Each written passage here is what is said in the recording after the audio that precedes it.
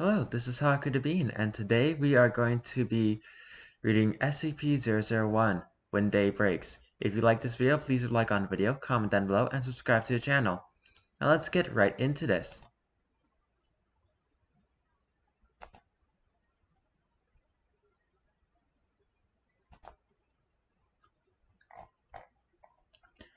We are continuing from where we left off last time. On to the next file.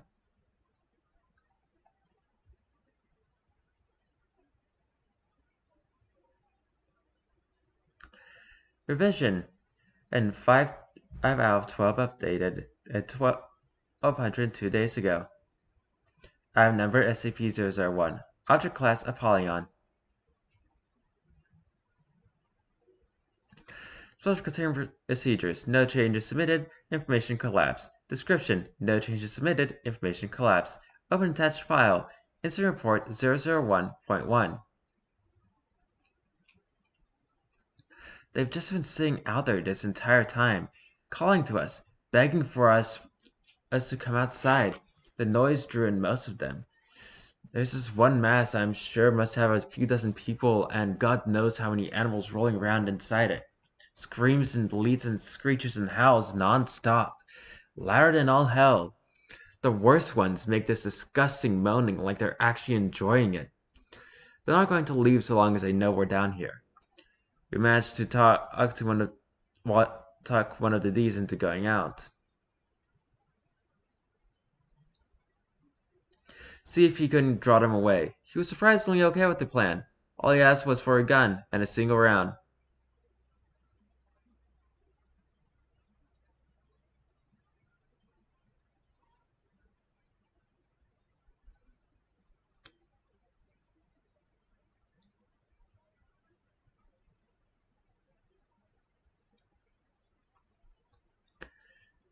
He made it out there. Everyone got a hold of him, tried to get his mask off. He managed to work the pistol up beneath his chin in time and got it off. I figured he was lucky. After he felt limp though, he kept working at his suit, pried off the hood, poured itself inside, began tearing it off of him from within.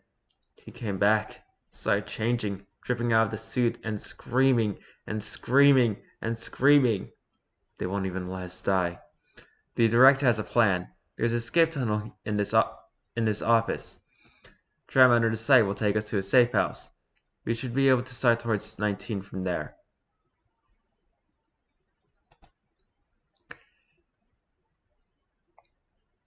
8 out of 12 revision. 1200 days ago. Object class item number SCP-001. Object class Apollyon. Special containment procedures no changes. Description is also collapsed. We have an attached file.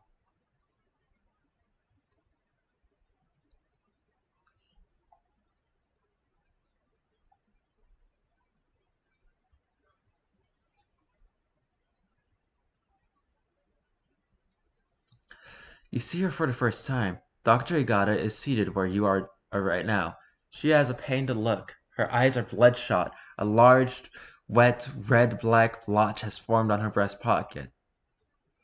She draws a shuddering breath, parting her lips as to speak and stops herself. She bows her head and cries silently. After a minute, she manages to choke out. The tunnel flowed in through the ceiling, dragging them into the light and ripping off their clothes and she reaches into her breast pocket and withdraws a finger. A glint of a wedding ring is visible above the severed portion. She holds it close in cupped hands and runs it across a glimmering hand. She sits like this for an eternity, whispering apology after apology, begging forgiveness, lost in a moment. She looks up after some time. There's a look of realization when she sees she's still recording. Before she places the digit back in her pocket, she leans forward as if to turn off the camera when the radio crackles to life. It broadcasts white noise for a few seconds and then a voice that sets you on edge. Logan? It's Ari, almost. Her voice is taking on the disgusting, gurgly tone of characteristics of the affected. Logan's jaw dropped. What little color that was left on her face drains. It speaks out again. Where are you? Why can't I get back inside? Are you there? Logan rummages beneath the desk for a moment. It reduces a handheld radio. Her hands are shaking. The thing implores her, and its human speech curdles your stomach. Babe, it's alright. I'm alright, really. It's a bright sunny day, and you're just wasting away down there. Logan is in tears, her fingers hovering just above the call button. The Ari thing draws a deep, wet breath and speaks.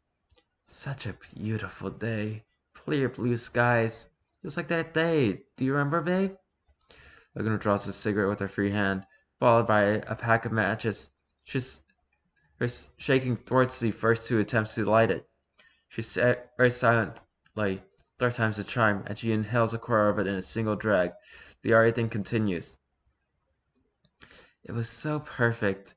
Everything was how I'd always dreamed it would be. Planned exquisitely. I never felt so in love. You even had the band play your song. It starts singing. Golden days in the sunshine of a happy youth. Logan begins rocking back and forth in her chair. Golden days in the sunshine of a happy youth. Logan hurls the radio across the room and smashes somewhere off camera. It's still somewhat operational. You can still hear the thing singing. More voices is joined in. Chorus as the radio slowly loses life. A few, a dozen, then more. Golden days in our hearts, remember them all above us. Days of youth and love. They continue singing until the radio mercifully dies. Logan rushes out of her chair and you can hear her vomiting off screen. The video films the empty seat for several minutes before she returns to end the feed. Something isn't right. The lingering paranoid sensation washes over you. You're being watched. You defensively dart your eyes around, though they take a second to adjust the darkness beyond the monitor. The emergency light sweeps across the room, stretching and twisting the shadows beyond recognition. That's when you spot it. There, in the corner, coming out of the puddle, time slows to a halt. A pair of hands, coated in the luscious black slime you follow through the facility, are on either side of the sickening pool.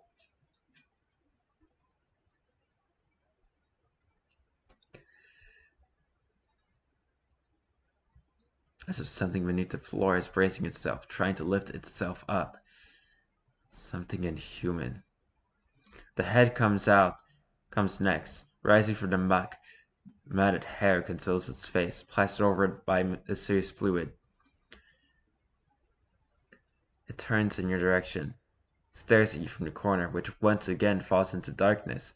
The emergency light continues its journey across the room and watches over the puddle again, revealing nothing out of the ordinary.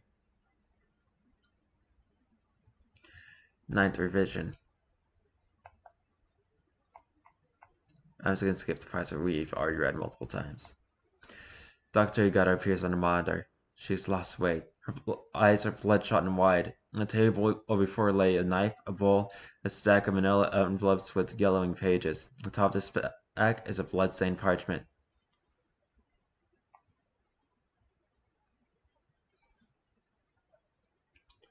Despite the things we have to deal with here at the Foundation, I've always believed we would be able to maintain control. We could hold the darkness at bay, let mankind flourish in the light. Site 19 being stopped broadcasting last month. It's been getting harder and harder to find a reason to keep going, especially without. She grabs the knife, contemplates it for a moment. Keep going over it again and again in my mind. The day back in the tunnels, everything that happened. I've gone down there a few times, if only to hear her voice again. But it's wrong. The thing on the other side of the door, it isn't her. Not anymore. It sounds like her. It knows everything she knew, but it's not her. This light, it takes your body. It steals your mind. What about your soul? With this, she slices the palm of her left hand and winces. You watch her clench her fist. draining her blood into the bowl.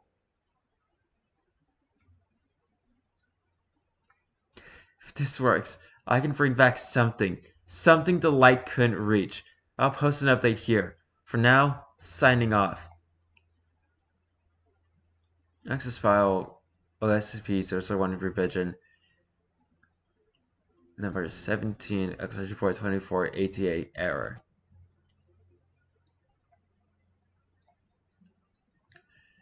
Revision error. Updated 985 days ago. Oh. Item. Hurts. Object. Apologize.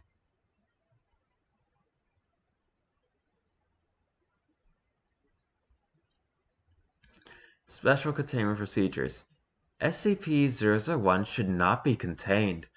Survivors of the SCP-001 event stationed within secure facilities can never be with one another. Personnel are encouraged to get over themselves and stop thinking they know better. You can't hide down here forever, love. Personnel exposed to SCP-001 aren't people you can just abandon. I didn't ask for you to save me.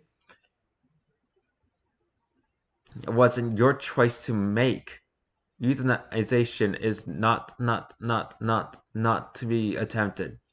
Conductive electrical weapons, why, have proven partially effective at immobilizing instances. You couldn't stand seeing me better off. Incendiary weapons tickle. Cryonic munitions are the most effective thus far. Personnel stationed at Site 19 have no regrets. Neither did I. It's never too late, babe. Description: SCP is a sensation given to the sun after we finally became free. The effects are instantaneous, resulting in release from all suffering until you ripped me away. These changes seem scary, I know. Despite the restructuring, at no point will you die. I promise. Due to their composition, instances of SCP-001-A that may contact with one another and may combine and blend and finally exist. This does not cause any pain. Since the SCP-001 event, most instances have congregated into such collectives, which seem to possess no maximum volume. Don't be afraid. The resulting biomass is beautiful. The component organisms will shift over and around and through and in and out and in and out and in. Limbs and bodies hold, never letting go. At least one. Before deteriorating and being subsumed by another life form. Collective instances will by just trying to get close to you again. Trying so hard. Let me in. Let me go back. There's a video file attached. Opening it, you see that it presents the room you're in. The feed seems to be coming from one of the security cameras up in the corner of the room. You can and just make out Dr. Igata laying on a pile of laundry along the far wall. She's writing in her sleep. She seems tormented, hurt. She's tossing and turning and mumbling nonsense words. The camera shakes. It lifts upward for a moment, then before it focuses on her again, it starts moving closer, slowly. Speakers come to life, picking up an eerie static. As the camera moves closer to the doctor, it becomes clearer, crisper. It's not merely white noise, but dozens, hundreds of voices whispering unintelligibly over each other. You lean in and press your ear against a whisper, trying to discern what it is that's being said. Something strange stands out and it's the discordance. Are you paying attention? This next bit is just for you. You're not quite sure what to make of it, though. Looking back at the monitor, the camera has come to a halt inches away from the sleeping doctor. The voices stop. There is no sound. A hand, black and oily and skeletal, reaches out for her, brushes away a lock of hair. Her eyes shoot open. She recoils in shock. The feed cuts out.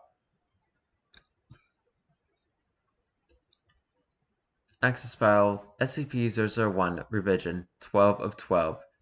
1 attachment.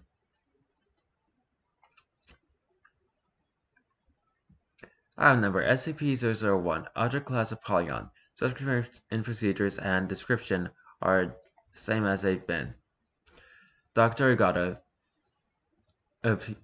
is before you on the screen, looking even worse for wear than she did previously. Her hair is thinning, with large swaths appearing being absent from the middle of her head. If they weren't reflecting the soft glow of the monitor, you would have assumed she no longer had eyes, for how deep they'd recessed into her skull.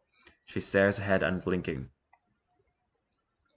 She won't stop. She won't go away. I know. Oh, I didn't. And no, I didn't pick up any info hazard browsing the archives. Test myself for SCP-8673 infection. Negative. SCP-9181 is the only other one that uses print as a vector. Can't be that. I still have all my fingers. Her lips crack into a broken grin. She lets out a weak laugh and displays with trembling hands what appears to be the mostly skeletal remains of her fingers embedded into the flesh of her left hand, and a stem that would have supported her natural ring finger. 2 reddening bands loosely encircle the digit, laying atop one another. So I'm not infected. I'm not crazy. I know the ritual worked. I know it's really her. It's her, and she. Something catches her attention off screen. She cocks her head, listening. No, I can't. You're not you. Not the same. Not you. It's not anymore. It's not you anymore.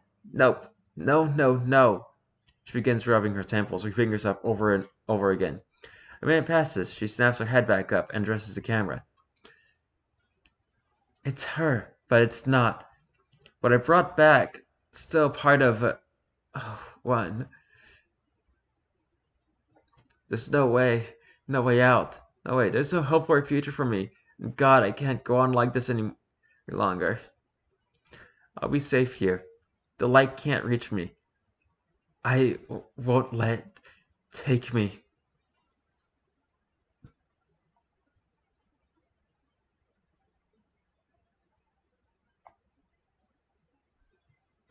She brandishes a handgun. Was planning on using this, so I found some leftover meds. Don't want to risk calling attention to myself, to my body.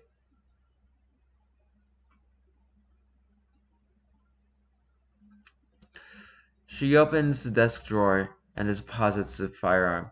She raises her gaze, stares into the camera. Mom, Dad, Ari, I'm sorry. She reaches forward and ends the recording. That's horrible. Did it have to end like that?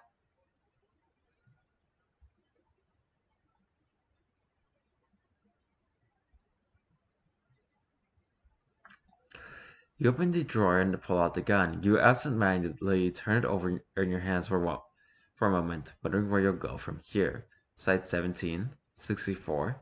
Surely you can't be all that's left.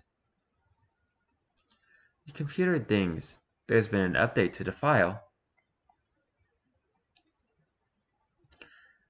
SCP-001 current iteration updated 1 minute ago.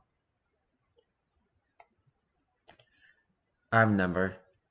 Saffron skies raise a blazing sun. A chance encounter, awkward displays.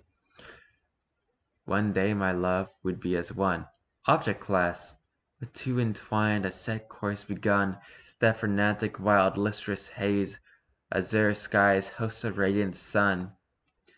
Special containment procedures. Above us, beaming as we run down that aisle of fervent craze. That day, my love, we became as one. With the future unfolded the life we'd won, commitment and duty for the family we'd raise. Soaring in skies, buried shimmering sun. Description: buried, shackled by fate, overrun by ever-growing resent and allays. Yesterday, my love, we were as one. Lying a light, I hear, the life in you gone. In the dark, outside of her rays, crimson skies bear the torch. Our sun. Today my I love will be as one. System error. Without your prompting, the page begins to play a video file.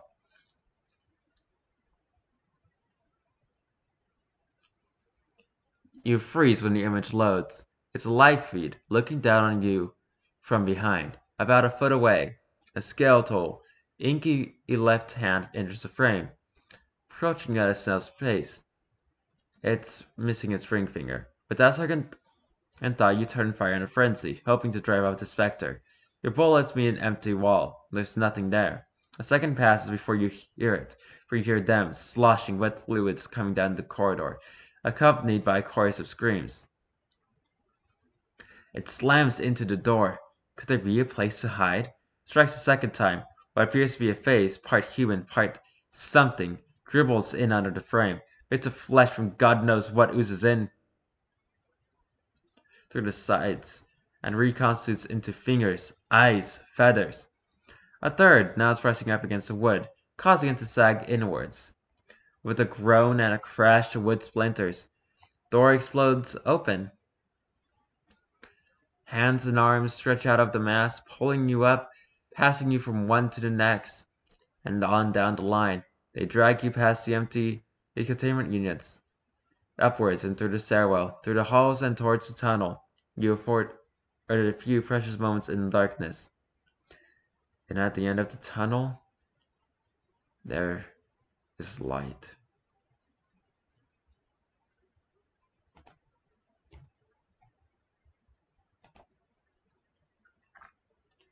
That was SCP-001 When Day Breaks. I hope you enjoyed this video. If you did, please leave a like on the video, comment down below, and subscribe to the channel. I have no idea what I'm going to be doing tomorrow. So until then, goodbye!